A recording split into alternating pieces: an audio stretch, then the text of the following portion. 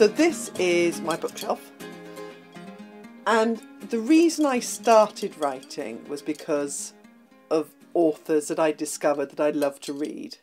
And so you can see here we've got Katie's books, Fiona Walker, Christina Jones, Carole Matthews, Wendy Holden, Jill Mansell, and of course the Queen, Jilly Cooper. I think actually she should be Queen, because it all started with her for me. Once I discovered Jilly, I discovered a world that I wanted to live in, the places that she wrote about. And it was after that I sort of realised that I wanted to write, but I knew that I didn't want to write about the same things Jilly Cooper was writing about. But then I discovered other writers like Fforde and Christina and Carole Matthews, and knew that these were worlds that I wanted to create as well. So it looks a bit like a shrine, but I'm not a stalker, honestly.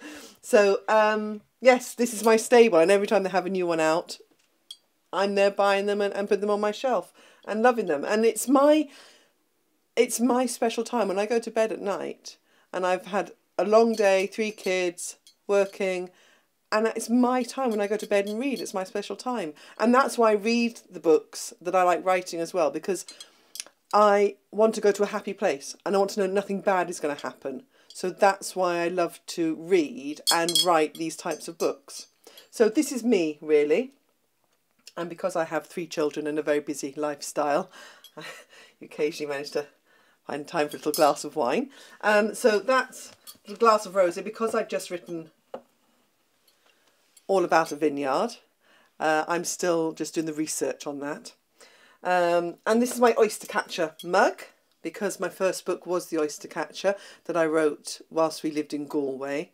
And just wanted to, I love to write about food, because I think when you go to a place, when you discover the food of a place, it kind of takes you by the hand and just introduces you to the culture, the history, the way of life, everything about the place. Once I got to Ireland and discovered the oysters and discovered the industry and the oyster festivals, and I thought this is what this place is really about and the history behind it. And it was the same when I was writing about olives, and now I've been writing about southwest France and the wine and the history that goes with that as well.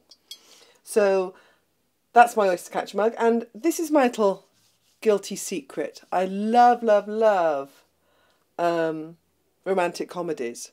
And if I can ever get a little bit of time for myself with my cheeky glass of wine and a romantic comedy, then that's me happy. That's me done.